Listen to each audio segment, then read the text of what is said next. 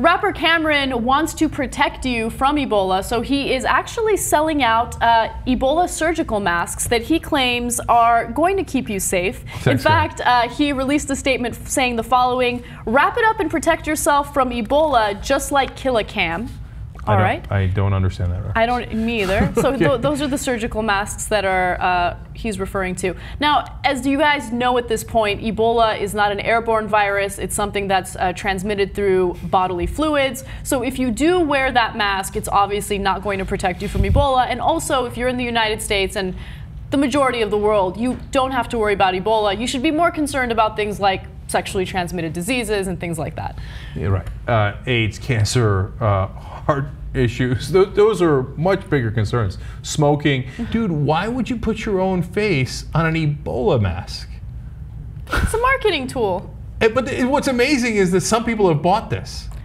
When was the last time anyone had a discussion about Cameron? Or Cameron?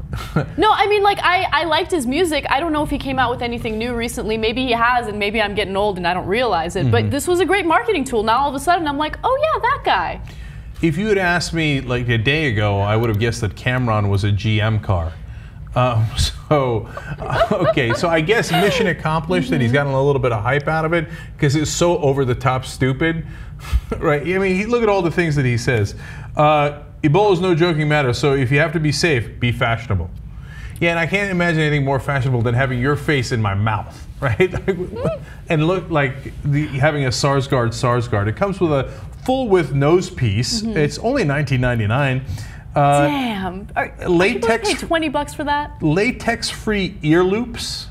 Okay, so he's thought of all the different angles here. Buying 100, Mr. Cameron, or Cameron, I'm an idiot.